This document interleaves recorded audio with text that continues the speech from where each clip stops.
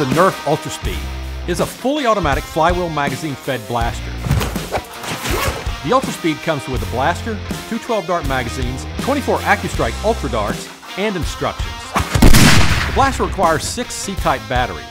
The Ultra Speed has a fixed front grip as well as on-gun storage for an extra ammo clip. There is a carrying handle with in-strike tactical rail on the very top of the gun. A sling mount is included on the back and the front of the gun. Overall, the ergonomics and the color design are good. The gun looks great, well, on one side anyway, and is easy and comfortable to handle. Both grips are comfortable, and the compact short stock feels good against the shoulder. The blaster takes 6 C-type batteries, and the batteries are relatively easy to install.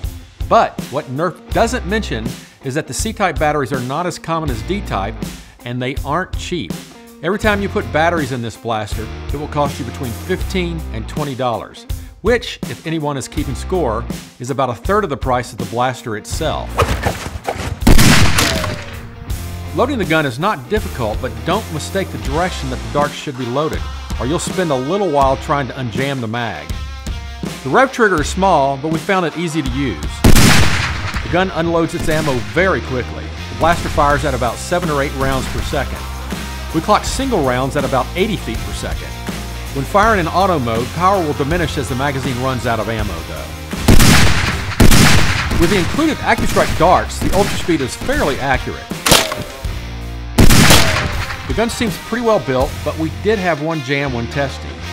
Of course, this was later in the day and the darts had picked up a bit of dirt and dust, so that probably had something to do with the jam. The blaster is attractive and fun to fire.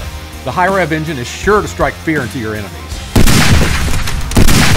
However, the price tag is a bit high at around $65. But all in all, we found this an attractive, well-built automatic blaster that is easy to use and a lot of fun. Although a bit pricey, we still give the Nerf Ultra Speed 2 thumbs up.